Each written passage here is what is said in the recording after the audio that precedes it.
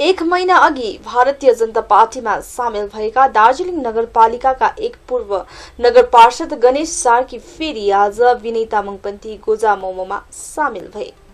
उनीपछि अझै केही नगर पार्षदले भाजपाको साथ छोडेर विनय तामाङपन्थी गोजा मोमोको हात समात्ने भएको पार्टीले बताएको छ। गत 29 मईको दिन मात्रै विमल गुरुङपन्थी गोजा मोमोका 17 जना नगर पार्षदले दार्जीलिङ नगरपालिकाकी तत्कालीन अध्यक्ष प्रतिभा तामाङलाई अविश्वास प्रस्ताव ल्याउने माग गर्दै एक पत्र दिएका थिए। त्यसै दिनदेखि दार्जीलिङबाट ती 17 जना नगर पार्षद भागेर दिल्ली पुगेका थिए। दिल्ली पुगेको केही दिनपछि उनीहरूले भाजपाको झण्डा ग्रहण गरेका थिए।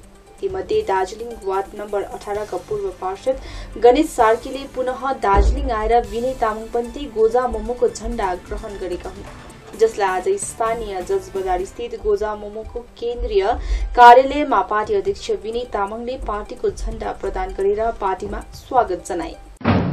नमस्कार है सबैलाई, विशेष तपाईहरु यहाँ आएर तपाईहरुको एउटा समय दिनुभएकोमा प्रेस मिडिया कर्मी तपाईहरुलाई एकदमै हामी आन्तरिक हृदयबाट कृतज्ञता जनाउँछौं। र विशेष आज तपाईहरुलाई बोलाएर यो प्रेस भेला गर्नुको मुख्य कारण त तपाईहरुले देखिहाल्नु भयो। म हाम्रो गणेश भाइ आज फेरि आउनु भएको छ है। र अस्ति बीचमा के भएको थियो भनेदेखिलाई एउटा चुनाव भएको थियो, सबैलाई कुरो थाहा छ। एमपी र एमएलए इलेक्सन भएको थियो र हाम्रो मुद्दाहरू एउटा प्र्याक्टिकल एप्रोच लिएर हामीले कुरा गरेको थियौं। अब अहिलेको वर्तमान स्थितिमा यो कतिवटा हामीले पहिलादेखि मागेको कुराहरू हुन्छ भन्ने हामीलाई धेरै नै शंका लागेर यहाँ हुनुपर्ने कतिवटा बेसिक कुराहरू हुनुपर्छ भनेर हाम्रो मुद्दा भनौं एउटा डेभलपमेन्ट सँगसँगै प्र्याक्टिकल एप्रोच थियो। सँगैमा अरूको मुद्दा यो जातिको जुन दमनको विरुद्धमा है, यो एट्रोसिटिजको विरुद्धमा भनेर अन्तमा घुमाएर फिराएर एउटा पर्मानेन्ट पोलिटिकल सल्युसन पट्टिको कुरा थियो। भनौं मोटामोटी हाम्रो लङ पेन्डिङ डिमान्ड गोर्खाल्यान्डकै कुरा भएको थियो। र अब त्यो हुँदाखेरि जुन चुनावको एउटा परिणाम आयो है, त्यसमा धेरै बहुमतले उहाँहरूले जित्नुभयो र गोर्खाल्यान्डको निम्ति हाम्रो जुन जनता जनार्दनले धेरै बहुमतले विजय गराइदिनु भयो। र त्यही हुँदाखेरि अब हो न हो अब गोर्खाल्यान्ड त पक्का भइहाल्छ भन्ने खालको पनि भयो। हेर्नुहोस् है, त्यस्तो भयो। र अब हामी चाहिँ कहाँ जाने भन्ने एउटा संशय पनि भयो। तर त्यो बीचमा अलिकति हाम्रो कतिपय कार्यकर्ताहरूको मोरल अलिकति डाउन पनि हुन्छ, लो पनि हुन्छ, कतिजनाको त्यो आत्मविश्वास अलिकति डगमगाउन सक्छ। र त्यही समयमा धेरै राजनीति भयो र धेरै राजनीति भएर हाम्रो लास्टमा चाहिँ फाइनल्ली चाहिँ अब जनतालाई त त्यहाँ टार्गेट गरेर जनतालाई त एकदमै मूर्ख बनाएको कुरो छ। त्यो समयमा उहाँहरूले बुझ्छ र बुझ्नु पनि थाल्नुभयो। र सेकेन्डमा के भयो भनेदेखिलाई हाम्रो कमिसनर्सहरूलाई पनि यहाँ घुमाएर फिराएर गोर्खाल्यान्डको लागि भनेर चाहिँ हाम्रो अगेन्स्टमा गरेर चाहिँ लाने काम भयो र उहाँहरू जानुभयो। उहाँहरूले गोर्खाल्यान्डको लागि भनेर जानुभयो र त्यो कतिवटा वास्तविकताहरू उहाँहरूले बुझ्नुभयो। के कसो बुझेर गणेश भाइ आज आउनु भएको छ र विशेष उहाँहरूकै अनुभव के छ, उहाँहरू के को निम्ति गएको र के भएर चाहिँ किन आउनु पर्यो, उहाँहरूकै मुखबाट चाहिँ तपाईहरुले सुनेको राम्रो होला, असल होला। र एकपल्ट उहाँहरूकै मुखारबिन्दबाट चाहिँ कतिवटा कुरो म राख्ने अनुरोध गर्छु हाम्रो गणेश भाइलाई।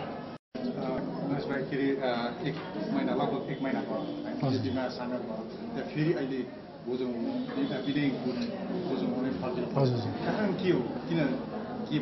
एक्चुअली चाहिँ के हो भने वास्तवमा बिजेपीमा हामी जानुको कारण चाहिँ के हो भने सायद हाम्रो एमएलए पनि बिजेपीकै भएर एमपी पनि बिजेपीकै भएर सायद हामी पनि गएपछि सायद यो गोर्खाल्यान्ड हुने बाटो झन् सजिलो पर्छ होला भनेर हामी सबैजना एकमत भएर गएको थियौँ।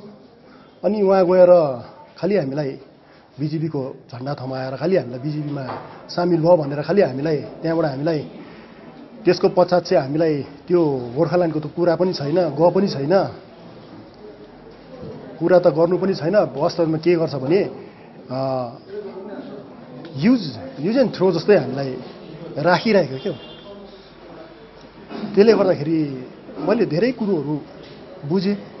त्यस पश्चात उहाँहरूले हामीलाई सिर्फ एउटा युज गर्नु खालि राखेको रहेछ कि उहाँहरूले 2021 को लागि एमएलए को दौमा लागि। हामी त्यो एमएलए एमपी हेर्नु आएको होइन। वास्तवमा हामी जनताको भावनालाई जित्नु लागि, जनताले चाहेको जुन गोर्खाल्यान्डको माग उहाँले त्यो देखेर आज जनताले हाम्रो संसद र हाम्रो विधायकलाई जिताएको थियो। सायद त्यही भावनालाई हामीले देखेर हामीले पनि त्यसलाई साथ दिएपछि सायद बिजेपीकोले अझै हामीलाई गोर्खाल्यान्डको लागि राम्रो बोल्छ होला भनेर। तर अहिले पार्लियामेन्टमा एक शब्द पनि गोर्खाल्यान्ड बोलेन। हामीलाई दुःख लाग्यो। अनि मैले मेरो वार्डवासीहरूलाई पनि फोन गरेँ, हेर्नुहोस् मलाई त धोका भएछ। मैले वार्डवासीहरूको लागि सोचेर म आज गोर्खाल्यान्ड हुन्छ भनेर मैले एउटा त्याग गरेर म बिजेपीमा गएँ। तर उहाँ त उनीहरूले खालि एउटा एम्बिसन खालि राखेको रहेछ, जुन 21 को मुद्दा भनेर। अन्त मलाई दुःख लाग्यो। त्यसले गर्दाखेरि होइन, जस्तै भयो नि छेउको भूत भए भनी छेउकै नै काम लाग्छ भन्ने, क्षेत्रीय पार्टी नै काम लाग्छ भन्ने एउटा मलाई रिग्रेट भयो र म फेरि मेरो आफ्नै घरमै फर्केर आएँ। यो 1 महिनाको अन्तरालमा जुन चाहिँ 1 महिना भएको दिल्लीमा बस्यो है, बिजेपीमा सामेल भएपछि त्यो त्यहाँनिर कस्तो प्रकार भयो, या त्यो बाहेक अब समस्या भोगेर नै खासमा यता फर्केर आएको जस्तो लाग्यो? उसले के कस्तो प्रकारको समस्याहरू थियो? समस्या भन्दा नि तपाईँको फर्स्ट जाँदा त हामीलाई एकदमै गर्व लागेको थियो। सायद केही न केही हुन्छ होला, एउटा दिल्ली जस्तो जग्गामा ठुलो मान्छे भेट्नु पाउँदा। अनि भेट्नुको मतलब पनि कस्तो भने एउटा ठुलो मान्छे भेटायो, फोटो खिचाएर अब एउटा लेखेर राम्रो हाल्यो। त्यो फोटो खिचाएर खालि हुँदैन नि त, न्युज बनायो भयो। तर वास्तवमा जुन उनीहरूको इन्टेन्सन के दार्जिलिङमा के अरे जुन चाहिँ म्युनिसिपालिटी भएको हातमा नआएपछि उनीहरूले चाहिँ भारतलाई केयर गर्नु छोडेको जस्तो लाग्यो। केयरफुल भन्दाखेरि नि उहाँहरूले चाहिँ अब त्यसै झुन्डाएर खालि राखिरहेको छ। उहाँहरूले हामीलाई वास्तै गरेको छैन। कसरी हुन्छ दार्जिलिङलाई डिस्टर्ब गराउनु मात्रै उहाँहरूको इन्टेन्सन। म्युनिसिपालिटी पनि हात पार्नु पनि जहाँसम्म लाग्दैन, किनभने जुन प्रकारको एक्ट छ कसरी हुन्छ दार्जिलिङलाई डिस्टर्ब गरौँ, बेङ्गोललाई डिस्टर्ब गरौँ। अनि यहाँ चाहिँ एउटा अराजकता छ, यहाँ एकदमै डिस्टर्ब छ भनेर देशलाई पोर्ट्रे गराउनु मात्रै हो, अरू केही पनि होइन। विनय तामाङको खेमाबाट तपाईँहरू जाँदाखेरि एउटा शीर्ष नेताले पनि उहाँले भन्नुभयो कि तपाईँहरू 2-3 जना छ जसलाई चाहिँ एउटा बन्द, त्यो सत्य हो कि होइन? होइन, यस्तो कुरोहरू चाहिँ केही पनि भएको छैन। हेर्नुहोस्, वास्तवमा हामीले भनिहाल्यो, अगाडि नै तपाईँहरूलाई एन्सर दिइहाल्यो। हामी एउटा मुद्दाको लागि होइन, एउटा गोर्खाल्यान्डको लागि भनेर हामीले एउटा बिजेपीलाई हामीले सपोर्ट गरेको थियौँ, उहाँले गरेन। अहिले बुझ्दाखेरि उनीहरू 2021 को टार्गेटमा छ एमएलएको। र यहाँनिर बिजेपीको एउटा नगरपालिका गठन गरेर उहाँहरूले चाहिँ अब कस्तो हुन्छ भने अब जस्तो धर्मयुद्ध जस्तो क्या हो, उनीहरूले धर्म जस्तो धेरै किसिमको छ नि हाम्रो धर्मपट्टि एउटा राजनीति गरेर यहाँनिर फेरि बङ्गालमा जस्तो अशान्ति हुन्छ त्यस्तो पनि हुनसक्छ भन्ने हाम्रो चाहिँ आशंका लागिरहेको छ। त्यस्तोमा चाहिँ हामी कदापि पनि मान्दैनौँ। किनभने यदि उहाँहरूले गोर्खाल्यान्डको कुरा पार्लिमेन्टमा गरेर गोर्खाल्यान्डको बिलहरू ल्याउँछ भने हामी अझै पनि हामी उहाँहरूसँग यहाँ खालि होइन, सबै हाम्रो काउन्सिलरहरू नि उहाँहरूलाई समर्थन गर्ने हो। तर त्यस्तो चाहिँ हामीलाई होइन रहेछ, हामीले युज एन्ड थ्रो खालि गरेको रहेछ भन्ने हामीले बुझेर चाहिँ हजुर म होइन, सम्पूर्ण मेरा जति पनि नगर पार्षदका साथीहरू जुन दिल्लीमा बसिरहेका छन्, म उहाँहरूलाई दुई हात जोडेर तपाईँहरूलाई म बिन्ती गर्छु। हेर्नुहोस्, हामीलाई वार्डवासीले हामीलाई जिताएको, वार्डवासीलाई हामीले अहिले कस्तो असुविधा परिरहेको छ, कस्तो वार्डवासीले भोगिरहेका छन्, उहाँहरूको भावनालाई हामीले बुझ्नुपर्छ। हेर्नुहोस्, मैले पनि कतिवटा गल्ती गरेँ, मैले वार्डवासीहरूलाई नसोधी स्वयं म आफै बिजेपीमा सामेल हुँदाखेरि मलाई पनि कतिवटा कुरो बाधाहरू आयो। वार्डवासीको प्रतिनिधिहरूले मलाई भन्यो, भाइ जुनै कुरो पनि गर्दाखेरि एउटा सरसल्लाह गरेर भाइ गर्नुपर्छ, तिमीलाई त हामीले प्रतिनिधि बनाएर त्यो जग्गामा राखेको हो, आज तिमीले एक्लै त्यसरी डिसिजन दिनु हुँदैन भनेर मलाई उहाँहरूसँग प्रतिनिधिहरू, गाउँको वार्डको प्रतिनिधिहरूसँग कन्सल्ट गरेर तिमी आऊ भनेर उहाँहरूले पनि मलाई एउटा रिक्वेस्ट गर्यो। स्वयं म एउटा आफ्नो मर्जी लागेको, मलाई कुनै करकापले पनि गरेको होइन, मलाई कुनै उयोले पनि गरेको होइन। म आफ्नो के अरे यसमा आफ्नै इच्छाले गएको थियो या त प्रभावमा गएको थियो? सबै सायद आफ्नो मनमा उनीहरूको के छ त्यो त म भन्न सक्दिनँ। मिसलिड गरेको रिग्रेट गर्दैछ, हामीलाई मिसलिड भयो, गोर्खाल्यान्ड भइहाल्छ। अब यहाँ स्टेटमा टिएमसी हटिहाल्यो, तिमीहरूको फ्युचर सेक्युर छैन, हामीले भोट जितेको छ, अब यहाँ सबै कोलाप्स भइसक्यो, हामी अल्टिमेट पावर भएर एउटा इमर्ज भएको छौँ। अब फ्युचरमा सर्भाइभ गर्नु छ भनेदेखिलाई आइदर तिमीहरू हामीसँग आऊ, नत्र भने तिमीहरू लथालिङ हुन्छौ भन्ने प्रकारको त्यो एउटा थ्रेड त भन्नु मिल्दैन, इन्चाइटली मिसलिडिङ एउटा भएको हो त्यो कतिवटा कुराहरू। र उता बसी पनि रहेको छ, अहिले पनि समूहमै बसेको छ होला सायद, किनभने एकजना कोही जानु खोज्दाखेरि धेरैले अर्जन गर्ने काम गर्छ। भाइको अनुभव भने भाइ अस्तिदेखि आउने भनेको 1-2 दिन बस्छ, 1-2 दिन बस्छ, इमोसनल्ली हुन्छ कि कस्तो ट्याक्टफुल्ली राख्ने कामै हुँदछ र एकजुटै सायद उहाँको भाइको भर्सन एकजुटै राखिएको छ। तर तपाईँले हाम्रो यहाँ हेर्न सक्नुहुन्छ, हामीले कसैलाई प्रेसर गरेको छौँ, भाइ पनि अब आज आफ्नो घर जान्छ, अरू कमिसनर्सहरू मिडियाकोहरूले पनि तपाईँले चेक गर्नुहोस्, उहाँहरू आफ्नो आफ्नो घरमा छ, न कसैको केही करकाप छ, खुल्ला छ उहाँहरू। हामीले कसैलाई थुनेर रोकेर इमोसनल ब्ल्याकमेल गरेर चाहिँ राखेको छैनौँ। होइन, म त अब एज अ मेरो फ्रेन्डहरू होइन, त्यहाँ इष्टमित्रहरू मेरो छ दिल्लीमा, म यसो मेरो आफ्नो फ्यामिलीहरूलाई भेट्छु, इष्टमित्रहरूलाई भेट्छु भनेर म निक्लेको, त्यस्तो केही छैन। जुन यो मिसलिडको कुरा हुँदैछ नि, अब यत्रो वार्डको एउटा लिडर, सबै 1000 मान्छेको 100 मान्छेको लिडर हो नि त उहाँ त होइन, त्यस्तो जग्गामा बसेर चाहिँ कस्तो प्रकारले तपाईँहरू चाहिँ मिसलिड हुनुभयो? जुन एउटा सिचुएसन डेभलप भएको थियो नि अस्ति, त्यसमा त त्यो हुन्छ नि त, मान्छेलाई एक प्रकारको देखिहाल्नु त कस्तो भइसकेको थियो। हामी त 4 फिट भएको जस्तो मैले त्यति बेला पनि भनेको, हामी त 4 फिट त भएको होइनौँ, हामीले पनि अलिकति त 40,000 भोट त एमएलएमा त पाएको छौँ है। 4 फिट भएको, एउटा भोट पनि नपाएको, 4 भोट पाएको जस्तो अथवा एकै भोट पनि नपाएको जस्तो ट्रिट नगरौँ, जुन एउटा थियो नि तपाईँको, त्यो धेरैवटा कुराहरू भइसकेको थियो। तर अब अहिले चाहिँ सिचुएसन जब नर्मल भयो, यहाँको पाहाडको राजनीति अर्कै रहेछ, एमएलए राजु विष्टको जितले पाहाडको राजनीतिमा केही पनि फरक पर्दैन रहेछ भनेर अहिले रियलाइज गर्न थाल्यो नि मान्छे। त्यो त तपाईँलाई पनि थाहा छ। अहिले आफ्नो वार्डमा एउटा के अरे राम्रो काम गरेको थियो, त्यो जुन चाहिँ त्यहाँनिर अब के अरे अब के अरे उयो छैन, म्युनिसिपालिटीमा छैन। हजुर, मैले फ्युचरमा के सोचेको छु होइन, एक्जिस्टिङ छ, बोर्डमा चाहिँ छैन। बोर्डमा छैन होइन।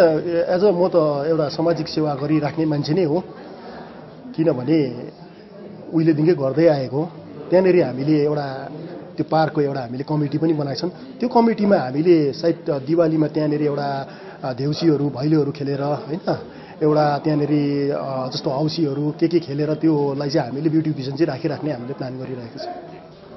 यो मान्छेले बुझ्नुपर्छ, अब हुँदा चाहिँ प्रब्लम छ, यो डेमोक्रेटिक भएन अरे, इलेक्सन हुनुपर्छ भन्दैछ। जिटिएमा एडमिनिस्ट्रेटर हुँदाखेरि चाहिँ हेर्नुहोस् है, समयमा इलेक्ट भएर बसेको म्युनिसिपालिटीलाई कोल्याप्स गर्नु खोजेर, त्यहाँ कु गर्नु खोजेर, लत्थालिङ्गे पार्नु खोजेर आज त्यसको परिस्थितिको फलस्वरूप त्यो कतिवटा क्रियाकलापको फलस्वरूप आज एडमिनिस्ट्रेटर चाहिँ लाउनु परिरहेको छ। कसको कार्यले लागिरहेछ? यहाँ दुई मुख हुँदैछ, जहाँ चाहिँ अलरेडी रुलिङ जुन चाहिँ इलेक्टेड मान्छेले रन गरेकोमा पनि मान्छेलाई मिसलिड गरेर एउटा एडमिनिस्ट्रेटर लाउने परिस्थिति आउँदैछ, फेरि जहाँ चाहिँ एडमिनिस्ट्रेटर छ त्यहाँ चाहिँ फेरि इलेक्सन गराएको हुँदैछ। यो दुईमुखी नीतिहरू छ कतिवटा, यो चाहिँ हाम्रो मान्छेले बुझ्नुपर्छ र बुझिसकेको छ, सायद धेरै आउँछ पनि। मोटामोटी हामीलाई लाग्छ 3-4 जना चाहिँ हुँदैन होला, नभए अरू सबै आउँछ। उहाँहरूले रियलाइज गरिसक्नु भएको छ यति हो, त्यहाँ धक फुकाउनु सकेको छैन।